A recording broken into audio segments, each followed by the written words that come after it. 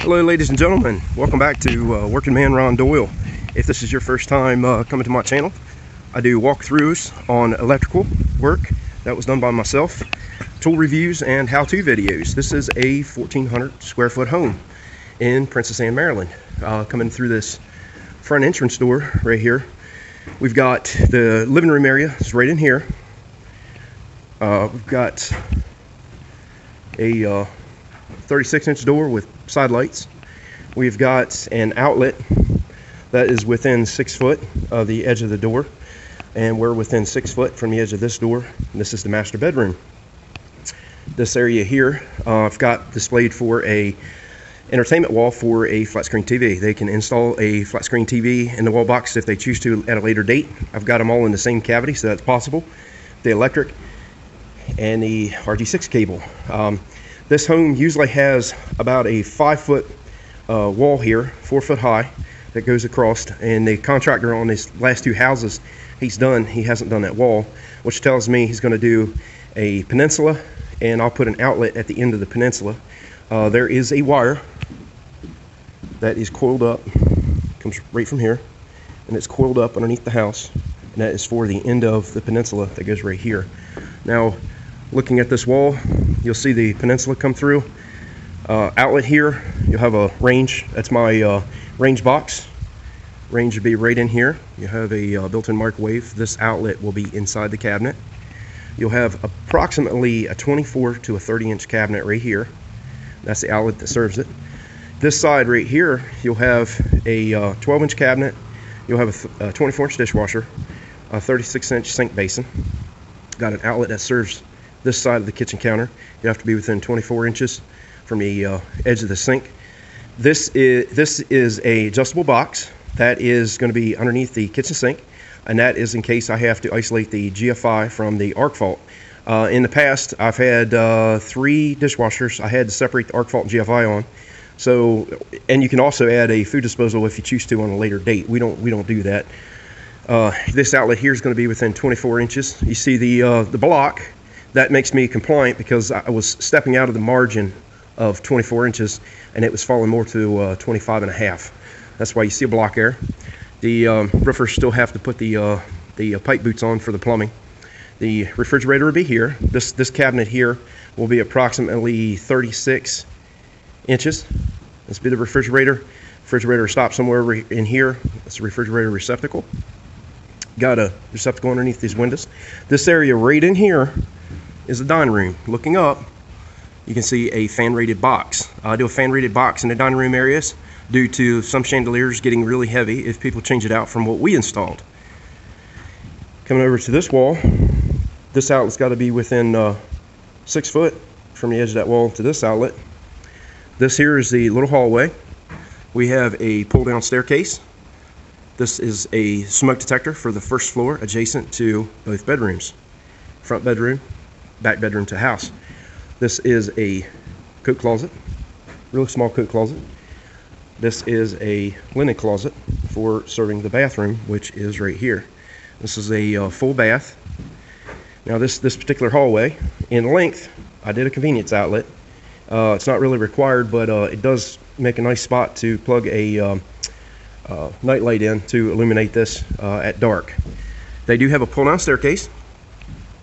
So we have to serve it with a light because there is heating and air equipment. This is a light switch for the light in the attic. And if you look up, there's a light there. And there's a light right there. So I've got that served. Looking at these bedrooms, you enter this front bedroom to the house. They got a double window in the front bedroom. There has to be an outlet within 6 foot of the edge of this door. Now, I try to stop my outlets so that they pass the perimeter of the door, and I believe this is a 30-inch door, so the door is going to stop somewhere in here. You can still utilize that. Got a double door closet. Got my RG6 wire here for TV, power that feeds it. Now, that outlet has to be within 6 foot from the edge of this door jamb to that outlet. I'm well within that, and then that outlet to that outlet has to be within 12 foot, which I believe it's right at 10. And then that outlet to that outlet has to be within 12 foot. And then this outlet has to be within 6 foot from the edge of the door, and this one's fairly close. due to this outlet. Now, number of outlets in this room, we got 1, 2, 3, 4. We got 5 outlets in this one room. And there is smoke detectors in these houses. We're in, this is considered Somerset County. There's a working smoke detector. Got 1 sprinkler head. I do fan rated boxes in all my bedrooms, the living room and the dining room. And it's only switched on a 14.2 single gang box. Coming into let's do this bathroom. Got a one-piece fiberglass tub. Got the Braun 678 exhaust fan light combo. I do a little zigzag loop. This is a floored area. If this fan ever craps out and you want to change it in the future, they'll have a little bit of wiggle room on that wire to pull that fan through to be able to do a replacement. It's exhaust going up, and you can see the flex. It goes to the back soffit area of the house. Now, coming in on my the way I wired this 3-gang box, got a 14.3 coming in here. 14.2 is the vanity light, which is right there. And this here is the light on the fan. And this is the exhaust fan. And then we have an outlet to serve this bathroom. Now, this particular house being a small house, the receptacles for the bathroom, the home run runs into the master bathroom, and it goes to a second outlet because we got a double bowl sink, and from the second outlet it ends over here. And we're going to this back bedroom. Looking up, we've got a fan rated pancake. Got a single gang box. This first receptacle has to be within 6 foot from the door, and 6 foot is somewhere over in here. So I'm under 6 foot. And one thing I want to show you all that I do on the RG6 cable is I pop the knockouts out. Some people call them knockouts, but they're actually wire holding devices. And the inspectors look for these on the floor. And some of you newer electricians, homeowners, aren't aware that this is actually a wire holding device. If you can see, it's actually cut on a wedge shape angle. It's fairly sharp. These will cut you, but sliding them in, let's see if I give you a better perspective of that. You can see I actually left that one in to put 2 wires. These boxes are approved for 2 wires entering one hole, as long as this is left in place as wire holding device. You slide each side of your wire on either side of that wire holding device. Try not to break these out. Now, this particular case where it's an RG6 low voltage cable, doesn't really matter. Now, after sheetrock goes up, I'll be able to reach my hand in here and grab this wire. You can see it moving at the bottom. I can pull it out, do my connections with my cover plate, and I'll coil that wire in a circle, and I'll insert it into the box. So I leave as much wire on there as possible. But pay attention not to break your wire holding devices out. That outlet to that outlet is within 12. And that one to that one is within 12. And if you notice this, from the corner of this jamb on this double closet, it has to be within 6 foot from that jamb. And that outlet accounts for that. And then we have an outlet that is going to land behind a door. This wall is over 24 inches. Code requirement, you have to have an outlet on any wall that's over 24. And that's point of door to point of door. So if you can imagine, your trim would be here, about an inch out. Corner of that door to the corner of this door is over 24. So I have to put an outlet there to account for the code. This room has a smoke detector, a sprinkler. And we're walking out into this hallway. Now we're looking at the master bedroom. This particular house has the panel in the master bedroom. Now this is a master bedroom closet. We have an overhead light. We do have a sprinkler. We've got a light switch for the overhead light. This wall here is over 24 inches. Technically, I have to have an outlet here. This outlet is not going to get used that much. This door opens against that wall. This is going to be covered up 90% of the time. But to code, I have to have it. This wall here has to have an outlet. And from this corner to here, I'm within 6 foot. This is the master bathroom.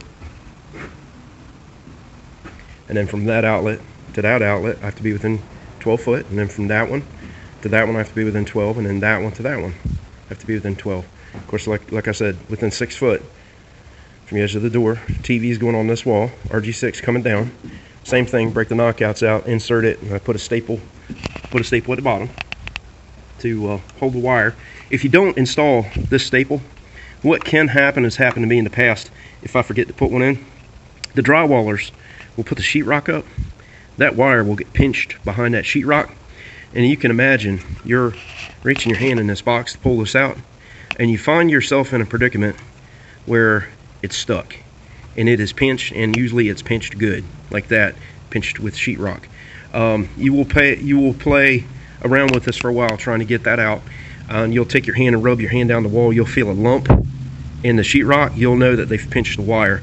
So hey, recommendation from Ron Doyle: put a staple at the bottom, put it loose enough that that wire will pull out when you put your hand in this box to do your connections. We're coming over to this panel. This like I said, this is in the master bedroom.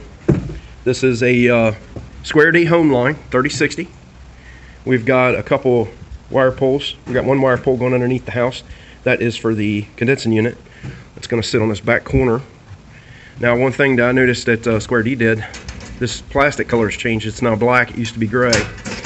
We've got our 200 amp main breaker in place. We've got two breakers. They break the knockouts out of these panels, so I have to fill both spaces to fill them in, and so that it passes a rough inspection. This breaker here is what's feeding for temporary power for outside outlets. Got almost all of our wire overhead poles. You see they're nailed to the stapled to the side of the joist. We got our RG6 wires right there, and they're coming down, and they penetrate through the wall. Let's go into this master bathroom here. Got one piece fiberglass tub. They do have a sprinkler. You can see I got my wire coiled up. It looks like it drooped down a little bit. That is for the air handler, which is going to be up in the attic space. You can see the HVAC guys have already prepped it. I need to push that up a little higher so it doesn't get pinched in sheetrock. We have a slide rail box. It's going to have a six light single bar light going over this double bowl vanity. Double bowls because we got 2 taps from the plumber for drain line and water hookup. Got the main outlet. It's going to be a GFI at this location. It feeds up, feeds over and down. Have an outlet over here to serve this side of the counter. Now coming in, same thing as the other bathroom. We're going to have a vanity light. Vanity light is on a slide rail that can be adjusted if need be, but it's the center of this space from there to there. The second switch is going to be the light on exhaust fan and the exhaust fan, and that is located in this business room area. You figure out what that's for. Here's your fart fan. This bathroom has a linen closet right in here. Now leaving this, kind of backtracking here. This is your little hall. This is going to be a kitchen pantry. This is the exterior door going to the back deck. This here is your dryer. This is going to be your washing machine. This is your light that is serving the laundry room. Got a nail-on box right there. Your water heater is going to go in this location right here. Got a 10-2 wire for the water heater. They've got the riser pipe coming up for the sprinkler system. Their connection is going to be in this room coming through this floor. Now, do a little walk outside here on the back deck. Crawl space door is right there. Now, this house does not have any heating and air equipment underneath of it, so I do not have to supply it. Oh, the cardboard's all folded up on me. But I do have, I don't know if you can see it, there is a wire loop that comes down from the outside receptacles right there. But there is, and that wire that you see hanging right there, that's for the end of the peninsula. But there is no heating and air equipment under here, so no outlets, no lights are required under this crawl space.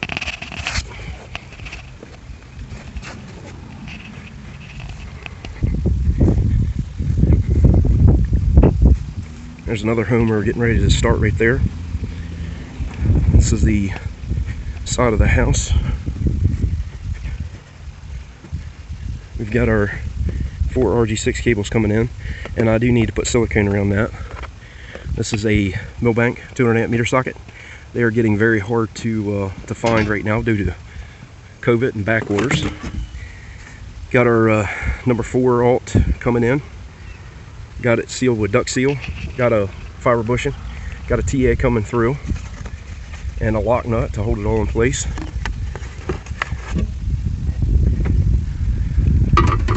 Y'all, I don't know if you all have heard, but we're definitely going through some shortages right now. We've got this front door area. We got a outlet to serve the front. We do have an overhead light, which is right there. And one thing I forgot to say, we do have a doorbell located right here, left side of the door. That's the back of the outlet. It's an Arlington heavy duty in-use box, vertical with white lead. The other outlet serves the back deck area.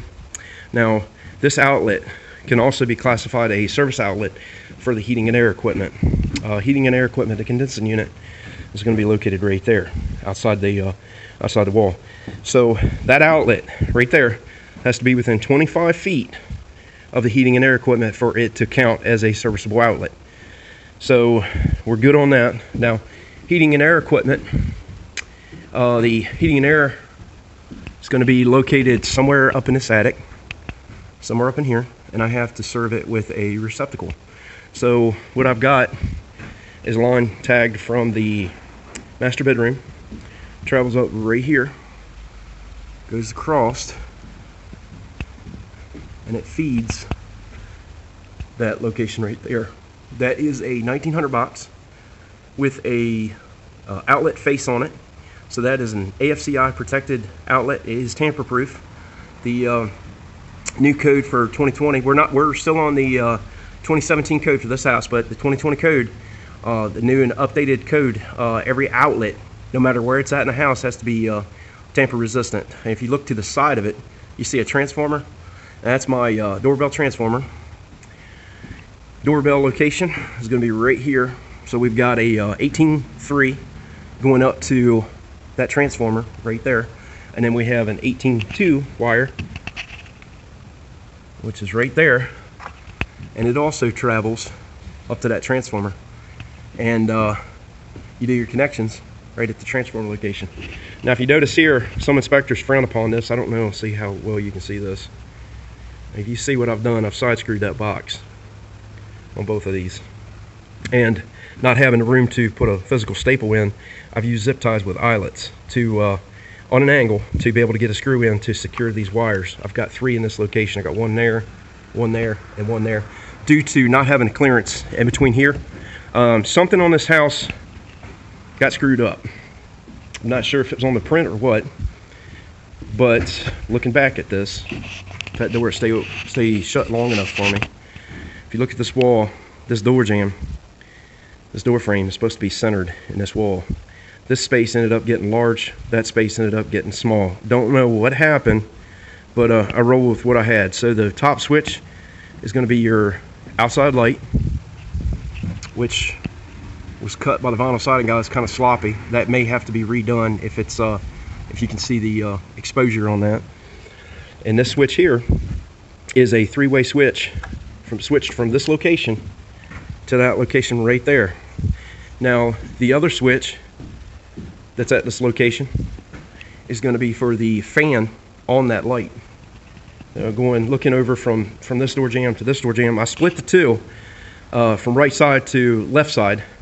This first switch that you see here is going to be for the dining room. I'm sorry, this one is the kitchen cans, and it's 3-way switched from this location to that location right there. And this other switch is for the dining room light. Dining room table will be somewhere in this location. And going back to this back door, this switch that I got on this, I got it on this side. It's for the outside light at that location. Of course, there's your receptacle for the deck area. This light here is for this hall. This light here is going to be a 3-way switch, like I said, from here all the way over to there, and that is for the kitchen cans. There are 6 cans in this kitchen. And if you look, these are not lined up. These two are. That one's offset. These two are lined up, and that one's offset. The reason why I offset these ceiling cans in this configuration, these ceiling cans from wall to center are 32.5 inches out to there. The refrigerator sits right here. I do not want the ceiling can, the light, to shine down on the refrigerator. If I put them in line with each other, which they are not, if I were to put them in line, all of your light would be lost on the top of the refrigerator, and I do not want that. So I've staggered that can and that can, so the measurement between center to center on those two cans are the same. The center of these measurements are the same, and the center of those measurements are the same. This light's also going to get shifted out. You can imagine there's going to be a peninsula here, so that should serve us just about right for illuminating this kitchen. I've done probably 15 or 20 of these houses with this configuration. So and this is our thermostat. But today is Memorial Day 2022, and I want to shoot a little quick video for you. Working man Ron Doyle's got to work on Memorial Day. My schedule is getting really full, jammed up. Contractor expects me to get a certain amount of work done, so I'm going to shoot a little quick video for you. And I wish you all a wonderful and blessed day. I hope that all the veterans that are watching this, thank you for your service to our country, and wish you all a wonderful and blessed day.